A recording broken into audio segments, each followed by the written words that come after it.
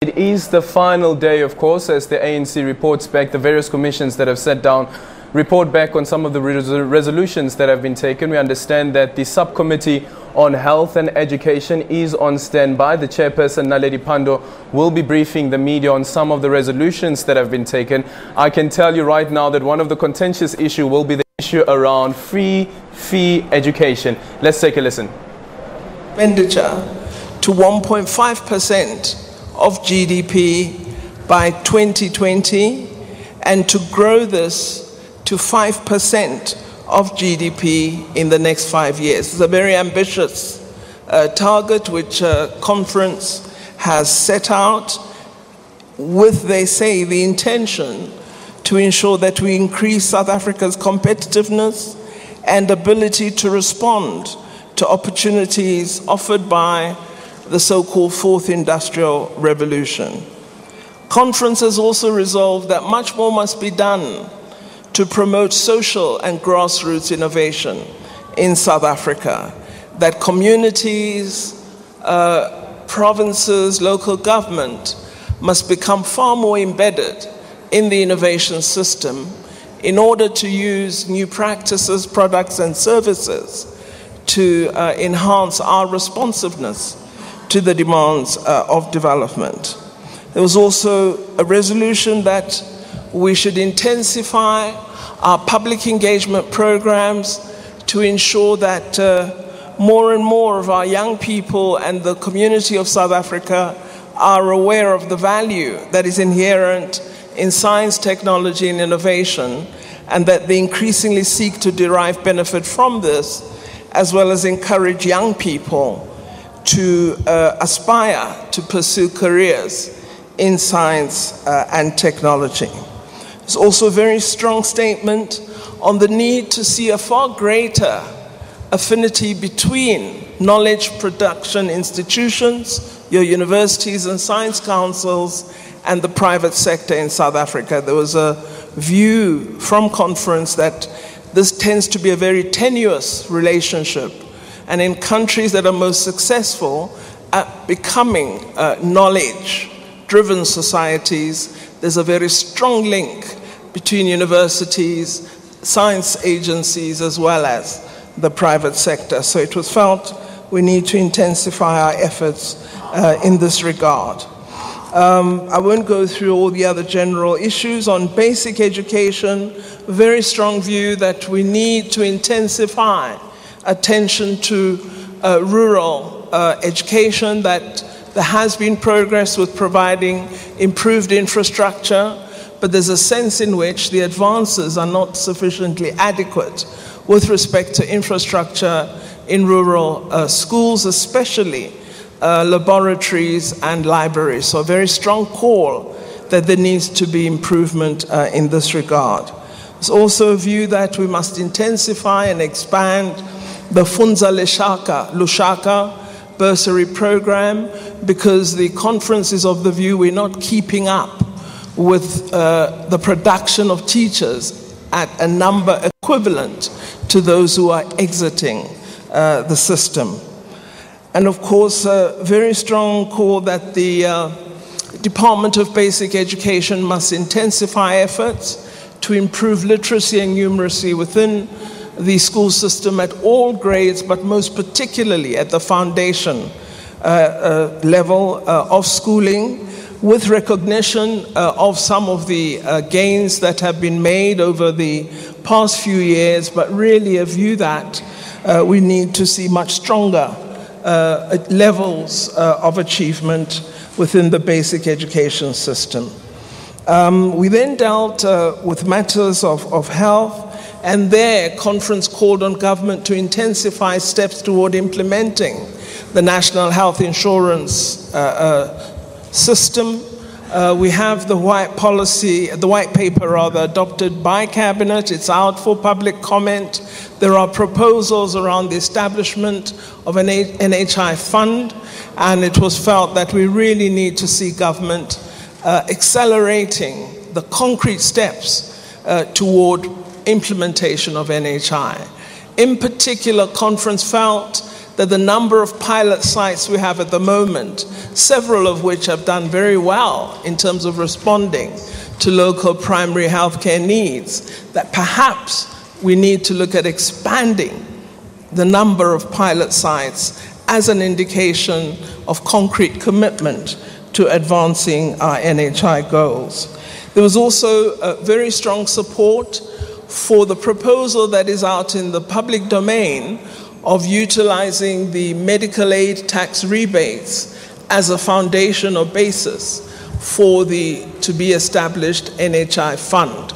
Conference felt this is a proposal that the Health Department and National Treasury should focus upon quite stringently and concretely act on.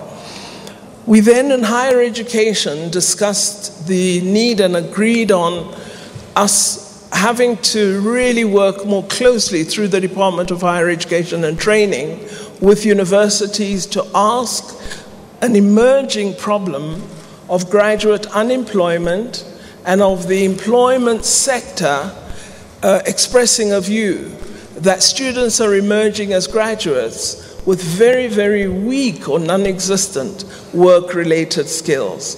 And so conference felt we need to look at how we incorporate improved understanding and teaching of work-related skills as preparation either for employment or entrepreneurship. A very strong call on a need to relook at the curriculum structure and what is done and the kinds of skills that graduates are acquiring in our university and college system. With respect to the TVET colleges, strong support for expansion of the sector, for production of more technical and artisan skills in South Africa, and appreciation for what has been announced with respect to support for students within the TVET sector.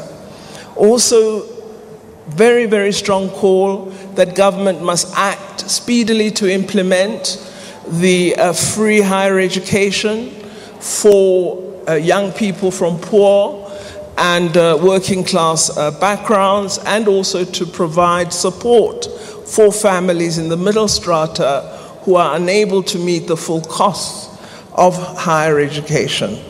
The conference said that this is something that they would want to see government implementing from 2018, and they welcomed the announcements that had been made by President Zuma with respect to responses to the commission. With respect to health, I've spoken to those matters. There was concern expressed by conference about the work of the HEQC with respect to removing certain degree programs from some higher education institutions. It was clarified that this is a function whose intention is to improve the quality of programs offered, and that once universities meet the required criteria, the Council for Higher Education and the HEQC would then reconfirm their ability to offer these programs. Issues of inequity between rural and urban schools were a strong view reflected by many delegates to conference, particularly the lack of what they say is a systemic program for supporting teachers who work within the rural education sector, and that we really need to improve both incentives and salary schemes in this regard. Finally, there was a proposal about mirroring the ASIDI program in education within the health sector, because you have seen accelerated provision of school infrastructure through the ASIDI program, but that has been in education, and the conference has proposed that this also be an initiative that is introduced within the health sector, because there is dissatisfaction with some of the infrastructure initiatives that should have been implemented in the past few years in the health sector. It hasn't moved as we had hoped, and it was felt you need a specific program targeting the provision of health infrastructure.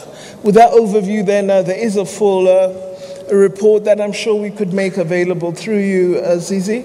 So this is in summary, and we'll try and answer whatever questions are posed. Can we take questions? Can I have some water? More and somebody behind you.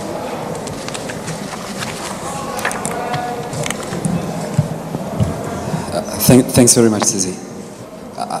Minister, I would like to find out if the Commission discussed what's been in the papers of recent and which has been a contentious issue in our schooling system, the issue of the draft Basic Education Laws Bill, particularly as regards to the powers of the SGBs in school, determining language policy, also determining admission policies, and which has been used as a tool to exclude others from entering, but generally the issue of limiting the powers of the SGB.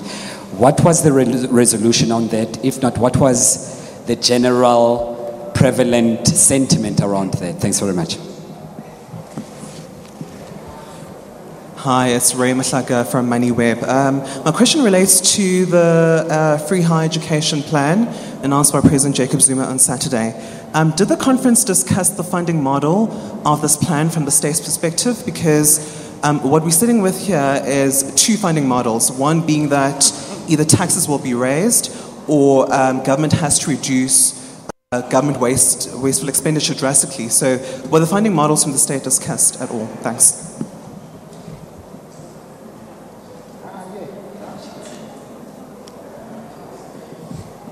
It's Tando Kubega here from Eyewitness News. My question is similar to my colleague. It's on free higher education. And has the conference discussed ways in which you guys will be going about funding free higher education? We know it has not been discussed. Can you please elaborate on how this will be done?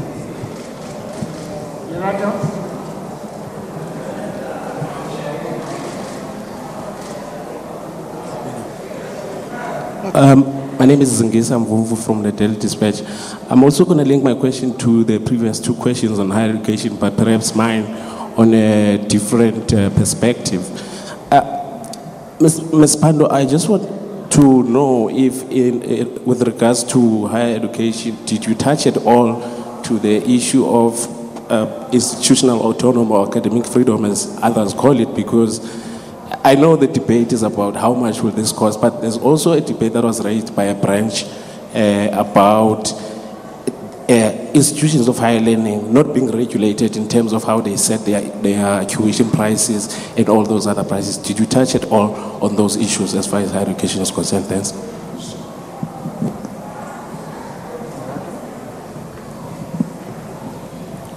Olivia Palaitile from Jacaranda FM News. I hear you did discuss implementing free education. I just want to know, the students did raise the issues of decolonized education. Was that discussed? Is there anything from the ANC on that?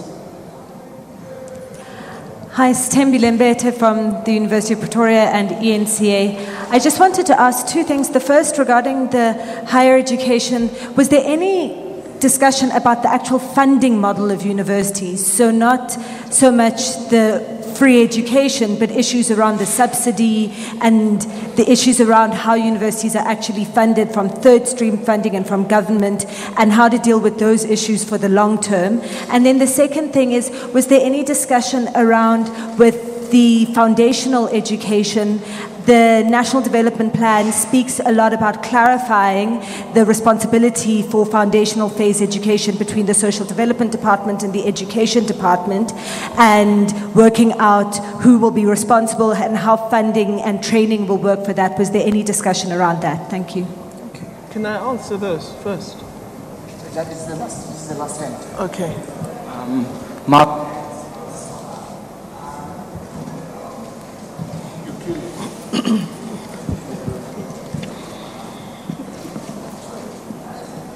My question is relating to basic education. And who are you? Marvin Adams from SOPA.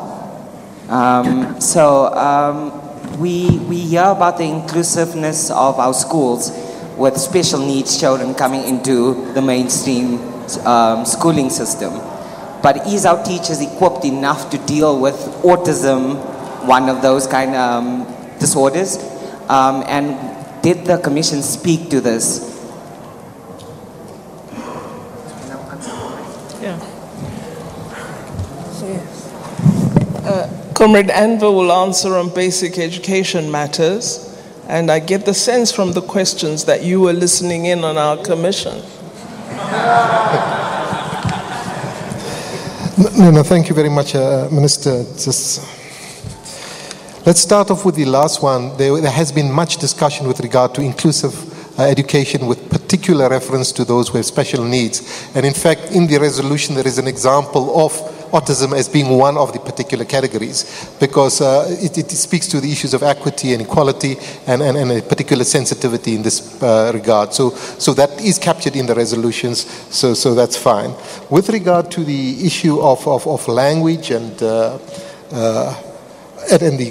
Bella Bill, the Basic Education Laws Amendment Bill, the discussion was, there had been a resolution in the past that the authority of appointment must be established, but the resolution speaks to both that. You will remember that the Constitutional Court determined that the locus of authority in the appointment of educators lies with the head of department.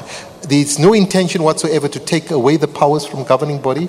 It says that that authority must be exercised so that there are no unnecessary barriers of access, such as language, such as religion, such as culture or race. So that it affirmed, but it also said that we should define the role of governing bodies in the appointment of these people. The current situation is that the Bella Bill itself, the proposed bill, it's not even a bill, because it hasn't been referred to Parliament, has been advertised for public comment. Thousands of submissions have been received. These are being considered, and indeed after we look at it, we will certainly refine it where necessary and refer it to Cabinet for their approval. But it did emphasize the importance of an important element of language, to say that where an indigenous African language is not taught, every school should indeed teach it for purposes of social cohesion and for purposes of the parity of esteem of our languages. So that matter has indeed been dealt with. I thought, no, that's it. Okay. Thank you. Thanks, Comrade Anver. Yes, certainly on language, a resolution was adopted that all schools in South Africa should offer at least one of the indigenous languages of our country, and that would mean that 3 languages are on offer in all our schools throughout South Africa. There's a very strong view with respect to that.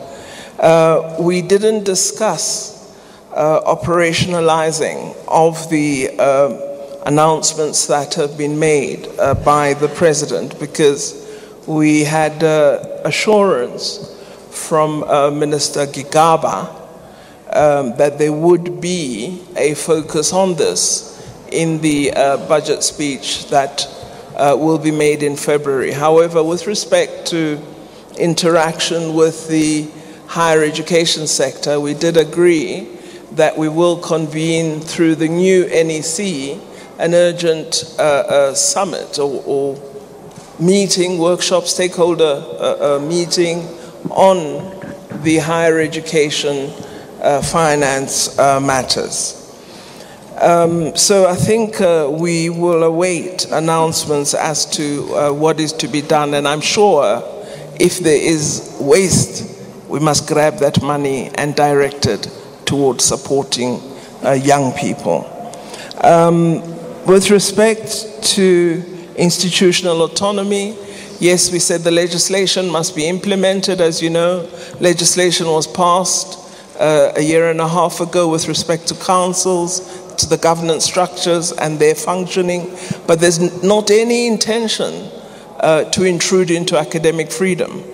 Those remain as core elements that institutions must execute, since they are covered in the freedom of expression clause in the Constitution. But on autonomy and governance, the legislation adopted 2 years ago, which is now an act, does deal with that matter, and it was expressed quite cogently that this must be implemented, and there's a view that perhaps it's not being implemented as firmly as one would want.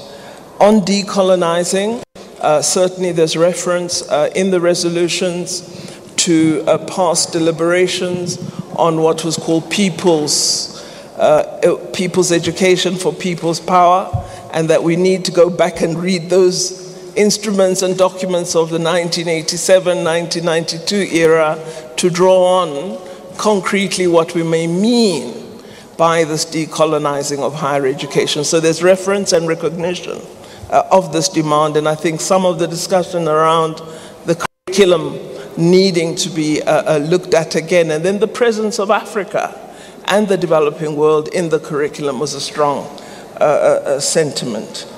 On the regulation of fees, we reaffirmed it's a standing resolution. It's something the Department of Higher Education and Training must act upon. We've not in any way diminished this particular resolution. On the foundation phase, it was much more early childhood development that we discussed, because foundation is very much a primary school matter, while we've introduced grade R as already a component of that phase. But we spoke of our concerns about early childhood development and a view that really the primary responsibility should be with basic education, not social development. But we did agree that on matters such as addressing special needs, we need to see greater coordination between social development, health, and the basic education department, because sometimes you need the advice of those sectors as to how you approach those particular needs of young people. I think we've answered all the questions. Thank you. It's only one question, otherwise.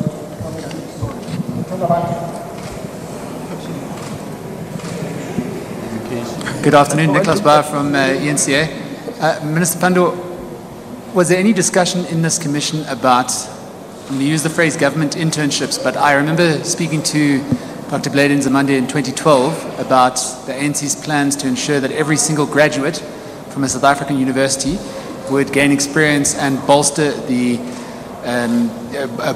capabilities of government departments by having 6 months to a year specific to their skills spent in a government department, a government SOE or the like. Was there any further discussion on that, because it seems to have faded into the distance since 2012? Samgelo Masego from ENCA. How will previously disadvantaged universities be affected by this free higher education? Will they get assistance, for instance, for infrastructure? I'm asking about previously disadvantaged universities such as Fort Hare. How will free higher education affect them? We've seen that their infrastructure is also not in a good state. Institutions like a TUT. Thank you. Two-part question here. The first is there a report of any sort? Who's talking? Sorry, Oliver Dixon here. Is there a report of any sort about how many graduates the SKA project has absorbed so far, and what's the progress and projections on that? And lastly, what's the potential? The ANC's policy currently on nuclear energy is that it will be implemented as far as it's sustainable. How many graduates is the projected intake going to be on nuclear research, and is there a partnership between Department of Higher Education and Department of Science and Technology on nuclear research and empowering young students for that? Can I? Yeah. Thank you very much. On internships, Tanda Bantu, because they didn't say your name was apart from that. On internships, there is a repetition of the need to reinforce what is currently being done, but also to expand that into the private sector. And so for the ANC to have quite a deliberate conversation with the private sector about how we could partner. There have been some good examples, such as the technology small and medium-sized enterprise graduate program. And looking at expanding that was what we were directed to do. But we certainly didn't see the experiential opportunities as being solely a public sector provision or public sector responsibility. We felt we need to expand beyond ourselves. And I think also we've begun to talk about a blind side we don't give attention to, which is the not-for-profit institutions, which sometimes have opportunity for young people, as well as the non-governmental organization sector. And so looking at partnerships there, but very strong sentiment, and in fact young people expressing real concern about the demand for experience at first application for a job. And it was felt this should really be looked at, and there should be more concession for early entry and for persons who are coming into the workplace without experience, and provide orientation and other training opportunities for them. So certainly this was discussed. We did not specifically discuss the historically disadvantaged institutions, but I think given the agreement that there already is, that the funding formula for higher education should be adjusted upward, there will be benefits for the historically disadvantaged institutions in terms of funding. Also, a strong agreement around provision for accommodation, teaching infrastructure, and other resources in higher education. The HDIs tend to be very small institutions, and so when you have an infrastructure program, they should be a significant beneficiary. So without a specific reference to them, the implications of what is proposed in policy directly addresses the gaps that they're currently experiencing. We didn't discuss SKA in the commission, but if you wish to come and have an interview on SKA, I'm very willing to make myself available for such an interview. The scholarship program of Square Kilometre Array has been really excellent in producing young people, and we can provide you with information in that regard. We do collaborate with the Energy Department as well as with the Department of Higher Education and Training on nuclear research and on support for researchers as well as first entry and postgraduate students within the nuclear field in a range of sectors, because it's not just nuclear energy, there are many other areas. We do have a range of collaborative programs in that area, but our commission didn't discuss nuclear energy. But there is, if you wish, information we could provide to you as to what we're doing in the skills and research domain in this area. Sorry, Minister, please, before you go, please may I take this opportunity. Thanks, Susie. Thank you for agreeing. Minister, a very key question, two key questions. Was there a target set for the eradication of mud schools, pit toilets, and the provision of electricity in particular to rural schools? Then the last question is in relation to fee-free higher education. I note with interest that you're saying that an urgent summit will be convened with tertiary institutions to discuss education finance, higher education finance. Is this an admission that there indeed was no discussion between the institutions of higher learning and the department in relation to the announcement that was made on Saturday? Thanks. Well, if I could start with your second question, how would I make such an admission when it wasn't me who made the announcement? Surely it would be ridiculous on my part. And then certainly in terms of the infrastructure initiatives for schools, mud schools are clearly a target, and it's only in, I think, one or two provinces now, one province, Eastern Cape, where we still have a very serious problem. And as we address infrastructure for education, we should also address matters of sanitation as well as provision of energy.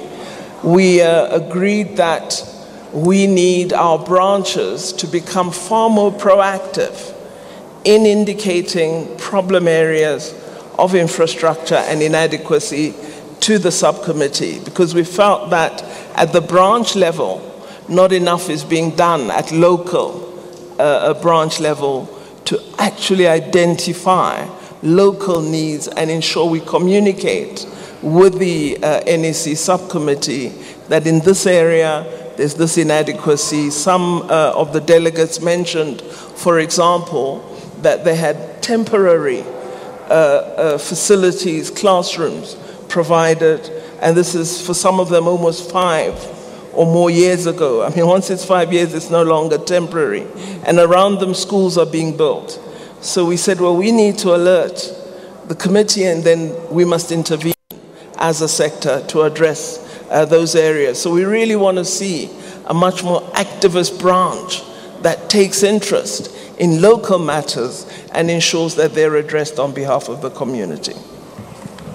Thank you very much. We'll take the very for the second last commission. We were running out of time.